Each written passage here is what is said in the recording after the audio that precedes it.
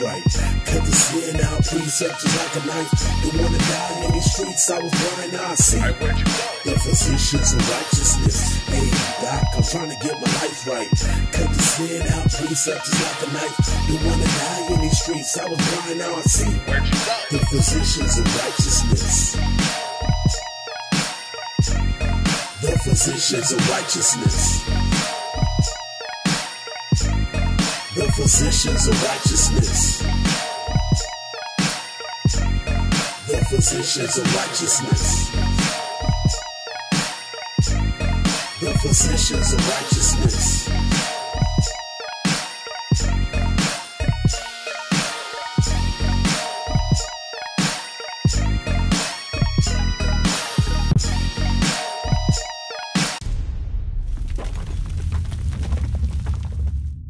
Huh? Nah? Alright, cool. Alright, let's talk about this. Alright, you brought this on yourself. Alright, we're gonna talk about this. You ready? We're gonna talk about William Tyndale. Y'all ready? Give me my books. Start KJV first. Just to highlight the part for King James? Yeah. It says, the proposal pleased the king. So he talking about they asked him to translate the Bible, right? Go ahead. Who violently disliked the Genevan Bible. He hate the Genevan Bible. Go ahead. And a resolution was passed to produce a new translation of the Bible from the original Hebrew and Greek. What did he use? From the original Hebrew and Greek. So KJV used the original Hebrew and Greek. Go back now to William Tyndale. It says Tyndale's English New Testament. It was not a translation from the Latin. He didn't use the Latin Vulgate.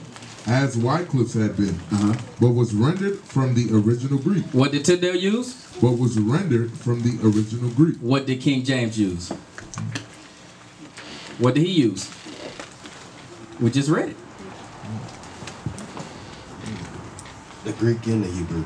He used the original Greek though, right? For the New Testament, he used the original Greek. As did Tyndale, right? Read that thing again. Tyndale's English New Testament began a new epoch in the history of the English Bible. It was not a translation from the Latin as Wycliffe's had been, but was rendered from the original Greek. The text published by Erasmus. With each successive edition, Tyndale made corrections and improvements. So well did Tyndale do his work that the KJV... The what? That the KJV... Okay, now we're talking about the KJV, which also used the Greek. Go ahead. Reproduces about 90%. It reproduced what?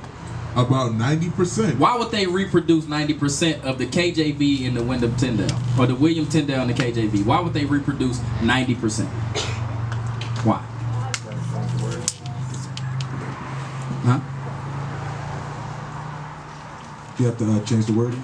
No, I'm saying why, but why would it be so close to 90%? Why would it be that way? When it say that 90%, read that part again. So well did Tyndale do his work. He did his work really well. That the KJV reproduces about 90%. So when it say reproduces 90%, is it saying that it reproduced what William Tyndale wrote? What are they saying? It's from the 90% of the Greek and Hebrew. Exactly. Yeah. So it was 90% the same. Why would it be the same? Because they had the same source data. You know what I'm saying? Yes. So just because William Tyndale had 90% accuracy of what was in the KJV, if they're using the same source data, then you're going to come out with the same answers. Yes, sir. You know what I'm saying? Yes, that's what I'm talking about. Okay. Go back to KJV. Why was it 90%? We'll see. And again, I'm not a scholar on this stuff. I'm not saying I know anything. I'm just reading the words. I'm going to read the Bible more than anything. Go ahead. It says the proposal pleased the king, who violently disliked the Genevan Bible. And as a resolution was passed to produce a new translation of the Bible from the original Hebrew and Greek without any marginal notes for the use of all the churches in England. Without delay, King James nominated 54 of the best Hebrew and Greek scholars of the day. So Tyndale did it by himself. King James had scholars come do it, right? Not knocking Tyndale, right? He used Martin Luther and the people around him, right? Go ahead. Only 47 actually took part in the work, which did not begin until 1607. They were divided into 6 groups, 3 for the Old Testament, 2 for the New. and one for the Apocryphal. 2 of the groups met at Oxford, 2 at Cambridge, and 2 at Westminster. Elaborate rules were laid down for their guidance.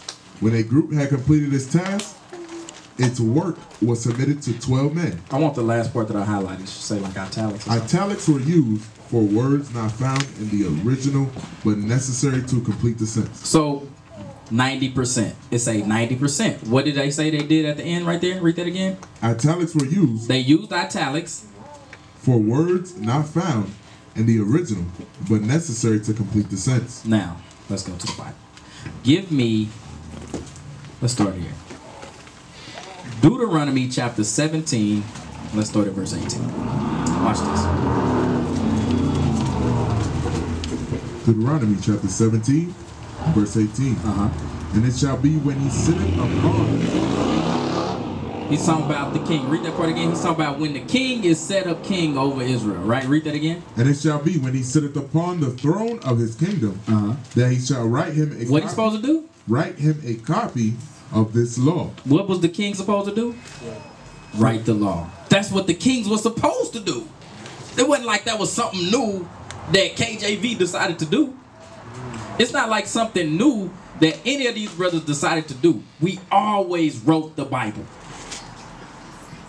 Give me that. Google printing press. When was the printing press created? Nope. Read that, Jimmy.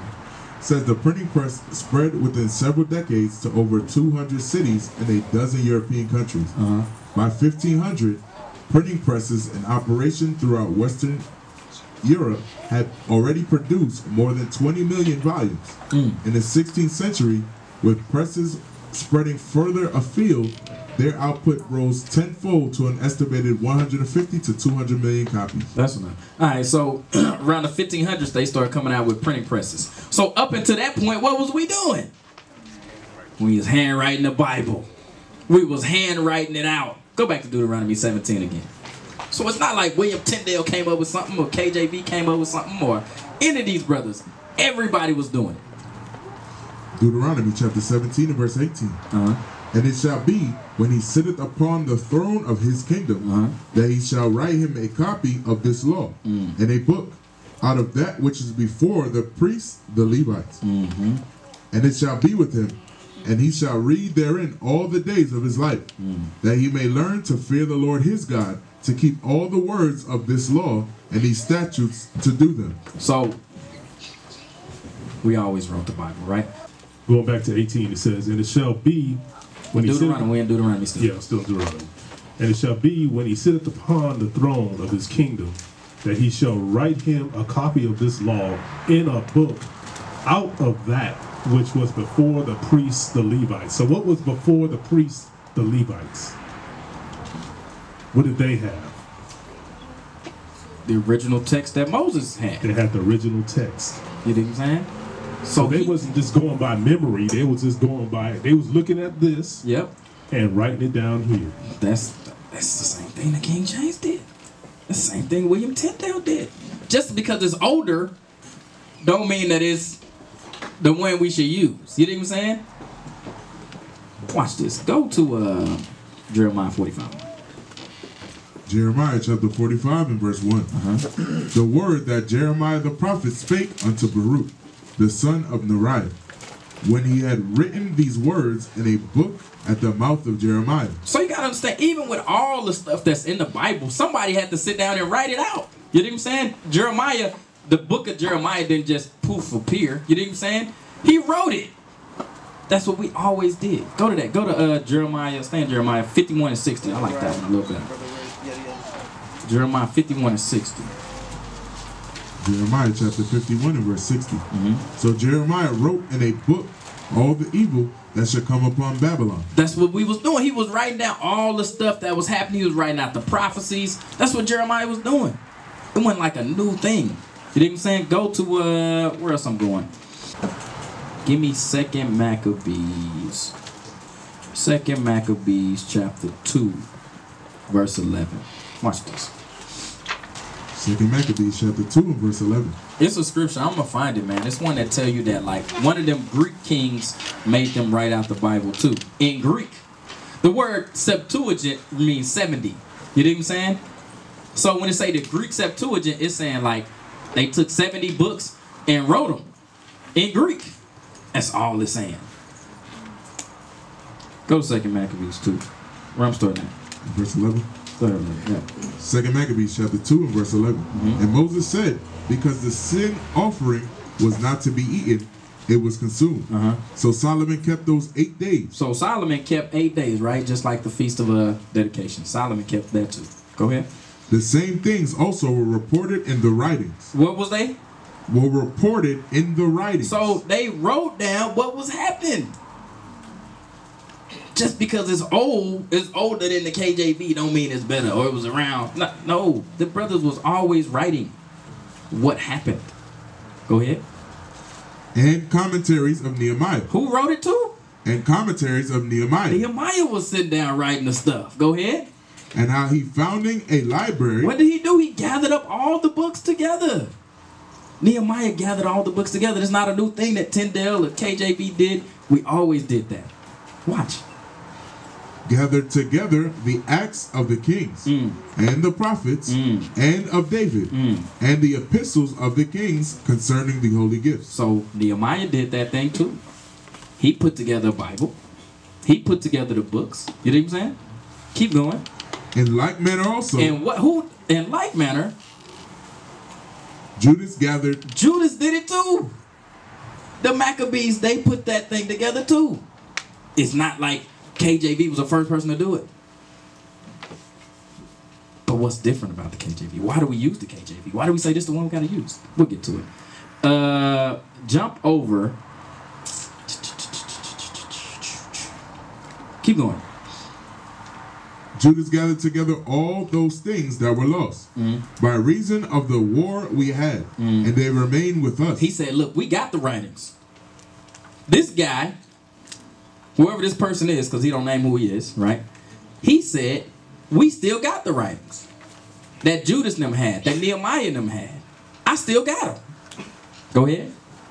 Wherefore, if ye have need thereof, send some to fetch them unto you. He said, hey, if y'all want to see the books, we got the books. Come down, check them out. Send somebody over here. We'll send you a couple of copies back. Go ahead.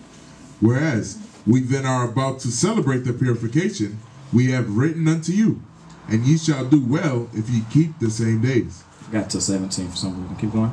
We hope also that the God that delivered all his people and gave them all an heritage and the kingdom and the priesthood and the sanctuary. So this guy, whoever this is that wrote the book of 2 Maccabees, go ahead.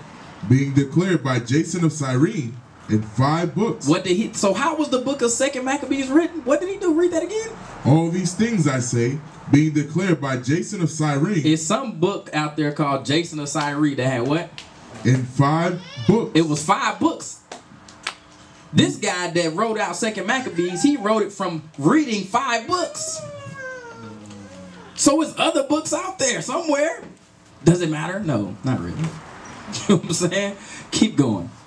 We will essay to abridge in 1 volume. What was he doing? He said, I'm going to take the information that we got, I'm going to put it together for you and make it compact. Just like we got the KJV today. They was doing it back here. It wasn't a new thing that KJV did. It wasn't like something, you know what I'm saying? Like, I'm just going to do my own thing. No, we always did that. We read about Nehemiah, Solomon, Judah, all the kings before. They always did this thing. Ezra. You know what I'm saying? Keep going. For considering the infinite number and the difficulty which they find that desire to look into the narrations of the story, for the variety of the matter. Read that thing again. For considering the infinite number. And he's saying the infinite number. It's an innumerable number of books and stuff he can read that will take him down a path of nowhereness. You know what I'm saying? It's an infinite number of stuff and information you can gather for the Bible. But it's not always necessary. It's not always profitable. You know what I'm saying? Just because somebody wrote it on a piece of paper and it's old, don't mean I should make that the thing that I'm saying is the thing. You know what I'm saying? Keep going. And the difficulty which they find that desire to look into the narrations of the story for the variety of the matter. He said it's difficult to take all that information and compact it for you. You know what I'm saying? Watch, go ahead. We have been careful that they that will read might have delight. So what did he have? Did he do it by himself? This guy that put the Maccabees, the second book of Maccabees together, do it by himself? No, obviously not. He said we. Read it again. We have been careful. We've been careful. We took our time. We did real research to put the book of Second Maccabees together for you. We didn't just say I like. You know what I'm saying? They did research with Jason of Cyrene. They had the works of Nehemiah and all this stuff. Solomon, Judas. They had all this information, and they put this stuff together. Go ahead. That they that will read might have delight, and that they that are desirous to commit to memory might have ease, and that all into whose hands it comes might have profit. He said everybody that read the book of Second Maccabees that I put together for y'all, we hoping that it'll profit you. That's why he put it together. He didn't put it together for vainglory to be seen of man. He put it together so it could profit you. You know what I'm saying? Go ahead. Therefore, to us that have taken upon us this painful labor of abridging, Painful labor of abridging. What is he saying? He's saying, I'm taking all the information, I'm gathering it up, and I'm filling in the blanks for you. Like we just read that King James them did when they put in the italics. It's the same thing. He said, we are abridging. We taking the information that we got, and we giving a sense around it to help you out. That's what he's saying. Read on. it was not easy, but a matter of sweat and watching. Even as it is no ease unto him that prepareth a banquet, and seeketh the benefit of others. Yet for the pleasuring of many, we will undertake gladly this great pains. Leaving to the author the exact handling of every particular, and laboring to follow the rules of an abridgment. He said, the author, the person that's writing this, he said, we know all the particulars, but we giving you the narration of it, you know what I'm saying, to help you, to just to give you the understanding that you can have hope. I can't write everything down because it's infinite. He said there's infinite books out there. I can't write everything. Keep going. For as the master builder of a new house must care for the whole building, but he that undertaketh to set it out and paint it must seek out fit things for the adorning thereof. Even so I think it is with us. He said, I can't focus on the whole gigantic picture. I just got to focus in on what I can focus in on. My part is just the Maccabees. Go ahead, Sunday. Yeah, back in verse 28, it says, and laboring to follow the rules of an abridgment. So they had rules on how they were supposed to just like we read in KJV. When he put together his 47 scholars and they put a panel together, it was specific rules to it. Exactly. Go ahead, I'm sorry. No, you cool. You good. That's the point. Oh, okay.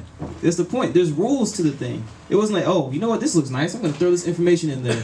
No, there was rules. You're not going to let the book of Enoch just slide in there.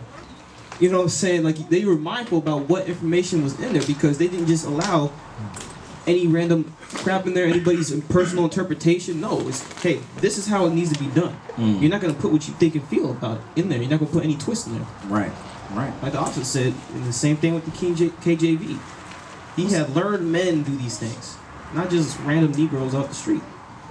Keep going. I'm not saying that William Tyndale was a random Negro. That's not what I'm saying. That's not what I'm saying.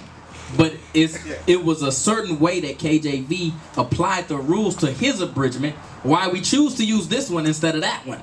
You know what I'm saying? It wasn't that just because we like the way that this one smelled. You know what I'm saying?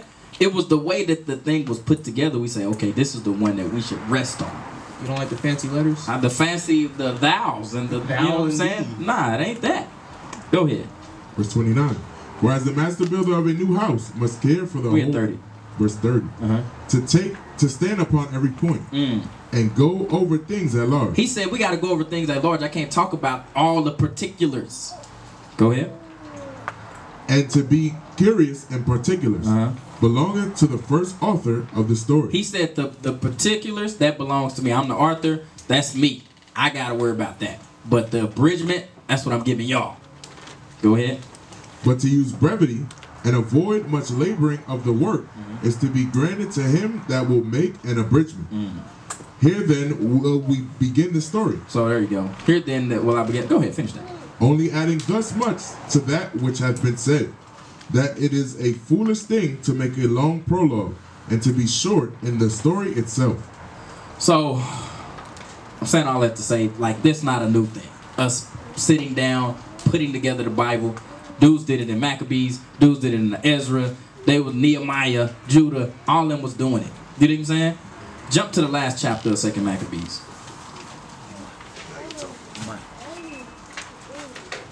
Let's start at verse 37. Can I just add one more point? Go ahead. I just think it's crazy because going back to that rules of abridgment thing, like how you say you added particulars. Yes. You know, it's you got to think who gave the rules of abridgment. You know what I'm saying? Our kings were writing these things down for a long time, so that's just a thought that comes in my mind. You know? Yeah, I don't know. I can't answer that, but I'm sure they had some type of rules. They knew how to do it. You know what I'm saying? And it was obviously a group of people that sat down and did it. It wasn't just one dude. 15 and 37. 2nd Maccabees chapter 15 and verse 37.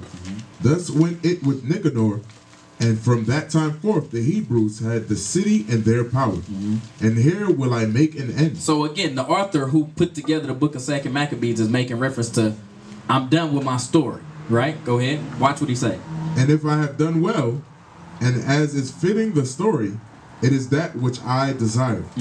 But if slenderly and meanly, it is that which I could attain unto. He said, I did my best. You know what I'm saying? The guy that put together the 2nd book of Maccabees said, I did my best. He said, if you see it as garbage, as rubbish, you know what I'm saying? That's when he say slenderly and meaningly. He's like, look, I did my best. I did the best I could do with the limited amount of information and information that I had. I did my best.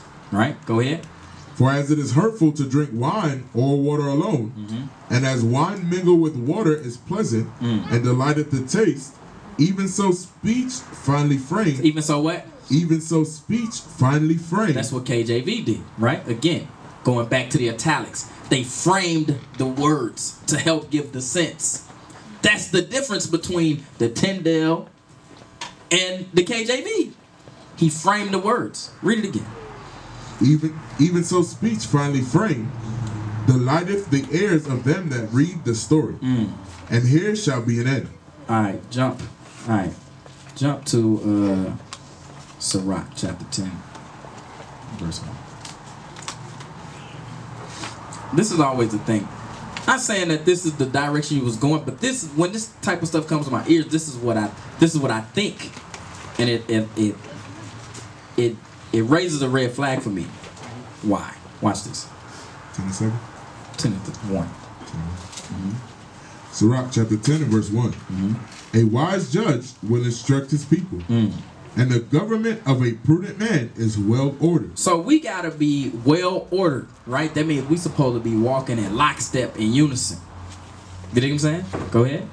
As the judge of the people is himself, so are his officers. So we gotta be in agreement with it first, right? My soldiers, my officers, we gotta be in agreement. You know what I'm saying? Go ahead.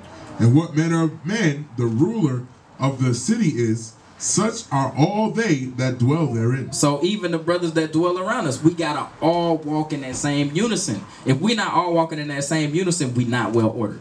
You know what I'm saying? Keep going. An unwise king destroyed his people. But see, what happens is, right, if I was unwise, or if we was unwise, we wouldn't be able to help give any clarity on these things. You know what I'm saying? We'll destroy our people. Because we can't say why we teach the King James, why we say we read the Apocrypha. If we can't identify these things, then we're going to destroy you all. You know what I'm saying? Go ahead. But through the prudence of them which are in authority, the city shall be inhabited. So, the prudence of those that are in authority. I see things like that as a direct shot at bishops. You know what I'm saying? At the deacons, at the captains. Because they are the ones that's in authority. They the ones that said, we got to go this direction. You know what I'm saying?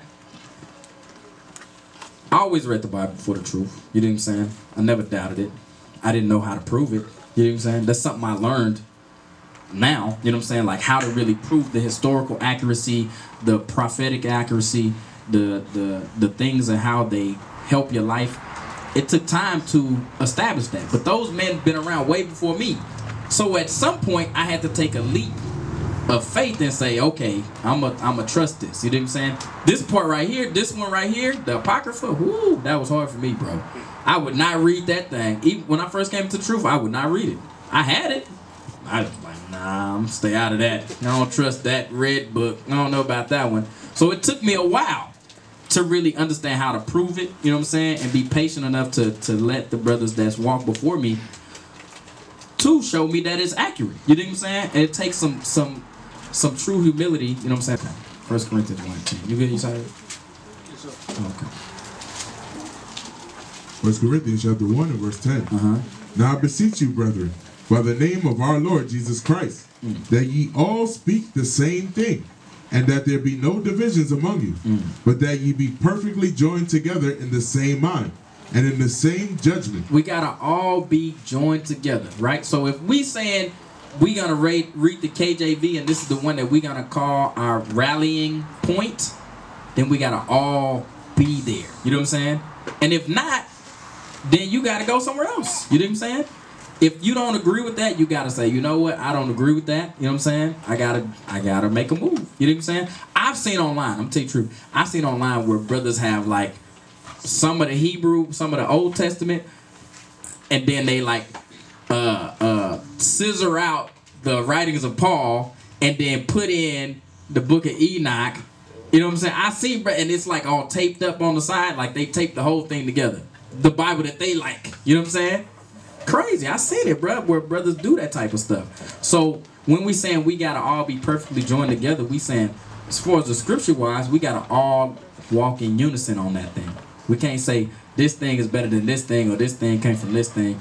We can't. We gotta all speak the same things. Go to Acts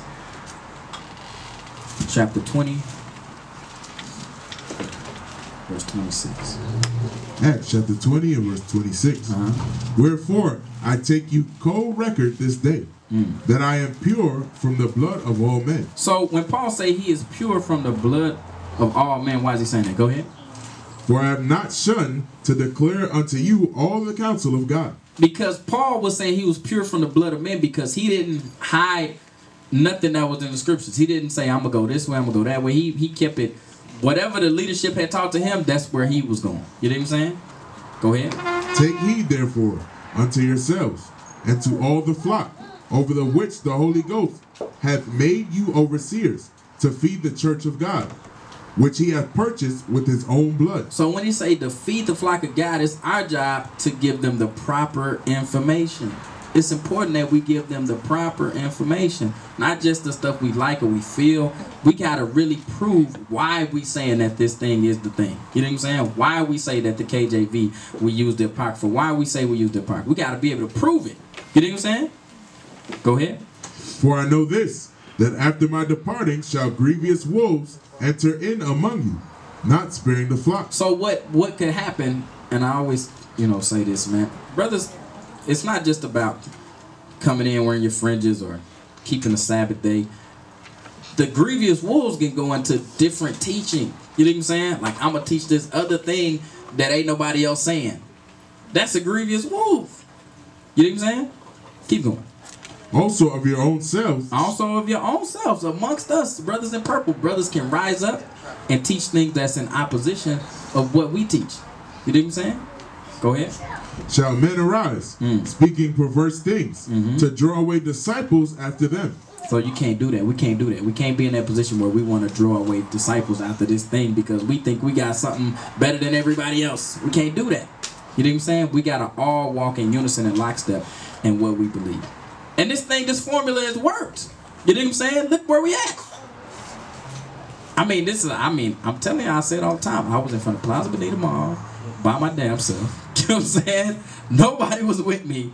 I was out there in the purple shirt. You know what I'm saying? And now we here. You know what I'm saying? So if we see the formula is working, obviously it must be okay. You know what I'm saying? Let's stick to the formula. Give me my last one. I got two. Go to Jeremiah 6 and 16. I was thinking that? Yeah. I didn't even write it down, but You just said it. I was like, let's do it. Jeremiah 6 and 16. Jeremiah chapter 6 and verse 16. It's like my favorite scripture. Thus saith the Lord, stand ye in the ways and see, and ask for the old path. Which path you supposed to ask for? Ask for the old path. Ask for the path that works out. Don't try to come up with your own path. Keep going. Where is the good way? Where's the good way? Where's the thing? Where can I go that I can make sure that I'm going to be setting myself up for success? You know what I'm saying? That's what you're supposed to be doing. You're supposed to be walking in the old path. Go ahead. And walk therein, and ye shall find rest for your souls. You'll find rest for your souls. If you just say, you know what, let me just follow the brothers that was put here before me and put your faith there, things will work out a lot better. Always, right? Last one. Sirach 4:27.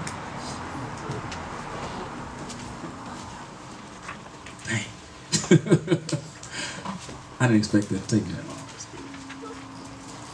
Sirach chapter 4 verse 27. Make not thyself an underling to a foolish man. So you always want to ask yourself, okay, are the men that I'm following, are they foolish? If you feel like I'm foolish, or the captains are foolish, or Bishop Nathaniel or Bishop Kanai is foolish, shouldn't be a part of that group. You know what I'm saying? You shouldn't. If you say, hey, I think I know more than that guy, you shouldn't be there. Make sense? Go ahead. Okay. Oh.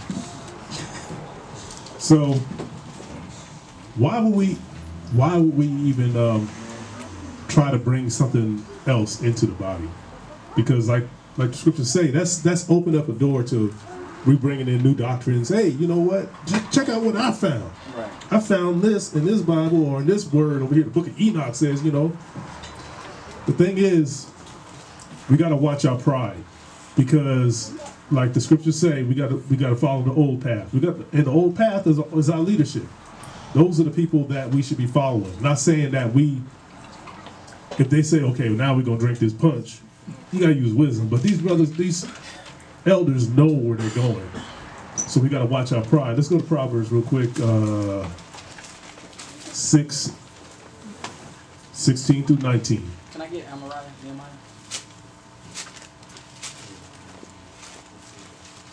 Because there's some things out there that the Lord just can't take, and pride being one of them. Got it? Proverbs chapter 6 and verse 16. These 6 things doth the Lord hate. Yea, 7 are an abomination unto him. A proud look, a lying tongue, and hands that shed innocent blood, and heart that deviseth wicked imaginations, feet that be swift in running to mischief. Verse 19. A false witness that speaketh lies, and him that soweth discord among brethren. So discord amongst brethren. That's separating us when we start bringing in other things. It's like we need to just stay on the old path. Follow those who went before us. Bishop, they've been reading out of King James from day one. We're not jumping from Bible to Bible. They was reading the Hebrew initially, they said. They would read the Hebrew and the Greek. And the English. They said they would read both of them together. Oh, okay. And they came in. And they said they couldn't understand. They couldn't understand, yeah. But they would read both of them. You know what I'm saying? Right. So I'm sure this not like a new thing where they're going to be like, oh, I'm going to bedazzle you with the Tinder. I'm sure they done heard of it. You know what I'm saying? He said he saw a class on it. I never seen it, but Yasadi said he saw something. You did? All right, cool. I just wanted to re-emphasize the point that Officer and I made. It says, in a heart that devises wicked imaginations. Because that actually kind of goes into 2 scriptures. Because to devise a wicked imagination is to bring up something, as Officer Zabby read in Corinthians, to draw men after you. That's a wicked imagination. I don't want to bring this up. I'm going to look, you know what I'm saying? I'm going to bring out this new thing. I'm going to look good, look wise, so you can take men after you. Hey, follow me. I got wisdom. Hear me. You know what I'm saying? That's a wicked imagination. At the end of go to Acts 5. Acts 5. Yep. Start from verse 38. Verse 38. And now I say unto you, refrain from these men, and let them alone. For if this counsel or this work be of men, it will come to naught. Read. But if it be of God, ye cannot overthrow it, lest haply ye be found even to fight against God. So the leadership, we've been reading the same scriptures for years. If this was of man and not of God, guess what? IUIC wouldn't be where it's at. And you wouldn't see it continue to grow. But the Most High was not dealing with it. So if there was something off, the Most High would hinder it. So you're not going up against man, you're going up against the Most High at the end of the day. So you got to really think about that. Yes, sir. Yes, sir. All praises. All right, I jump off that train. I jump off. But they both used the Greek, which is why it was 90% the same. What KJV and scholars did, they put the italics around to give the 6. All right? Yes, sir. Huh?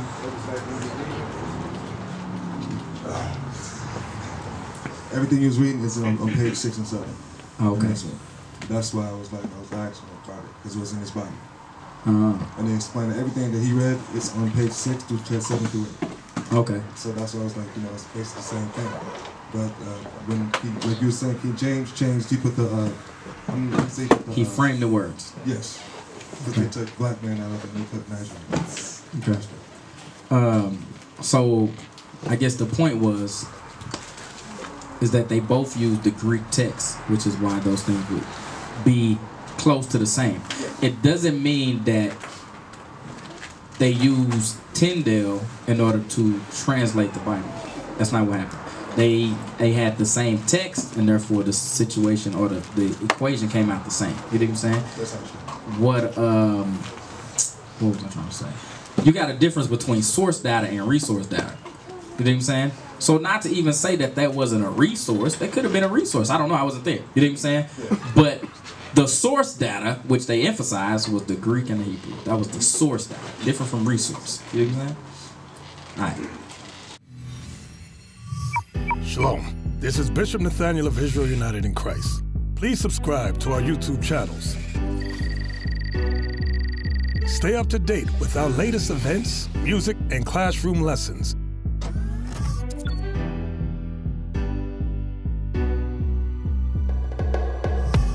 IUIC plans to continue visiting different countries where this gospel has not been preached before. IUIC needs your help in pushing this truth.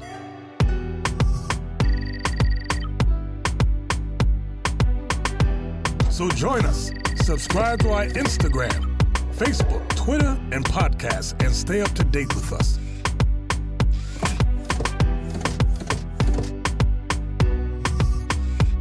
For more information, please visit www.israelunite.org.